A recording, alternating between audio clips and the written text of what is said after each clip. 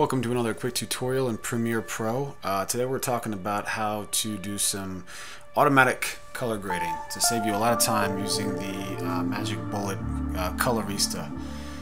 So I've got some footage in here. I'm just going to fit it to my frame so you can see what it is. Just a drone pass. I shot this flat with the DJI Mavic 2, and all I'm going to do is I'm going to grab the Colorista 2 and just dump it right on my footage. And now what they've got is this great little guided color correction. So what we can do is come in here and just follow their steps. And so first things first, we're going to say we shot this flat, and now we're going to have all these sliders, and they're going to say basically that they're recommending the target area where you set these sliders. So as you move on the right, you'll see as I get to a critical point, it'll start telling me you've gone too far with your blacks.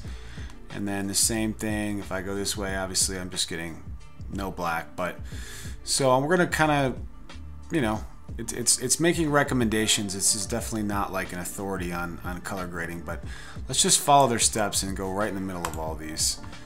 So now we come to our white levels. Same thing, if I go too far, you'll notice I start clipping in the whites. So let's just use maybe a little bit lower because it was already kind of washed out because of all the wildfires we had in Colorado. The midtones is saying the hump should usually be near the center, so we're going to really try to kind of bring that over. It's going to be tough because of, again, all the wildfire smoke, but let's just try moving it over, kind of extreme. Contrast, same thing.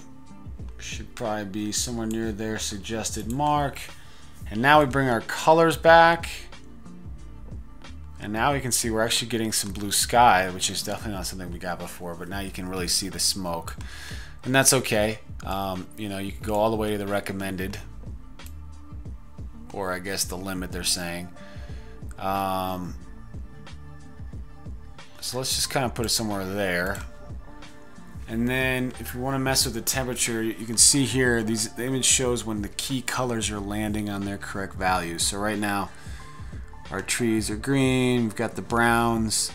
If we start tinting things, you'll notice we actually get more green in the trees, and then eventually we get to a point where it's just washed out green. So we don't want to go too far that way if we're trying to make it a little cooler. And then if we go this way just a little bit, and we've lost all the green in our trees. So I'm gonna go, actually it's telling me to basically go a little bit cooler.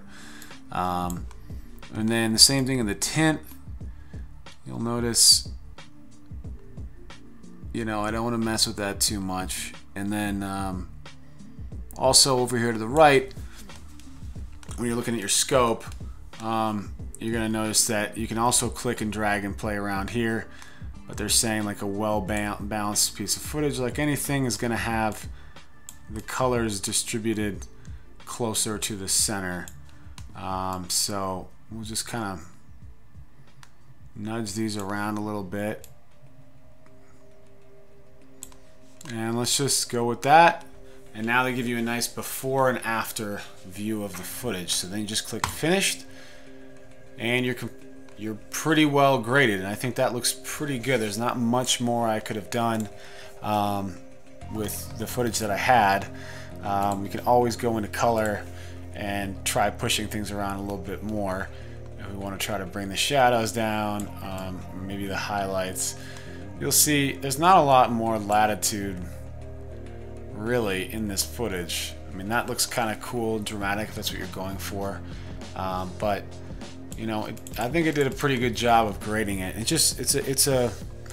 might speed up your workflow. It might apply to certain types of footage that you shot. Otherwise, you know, this was just kind of a tip, and maybe it's helpful for you.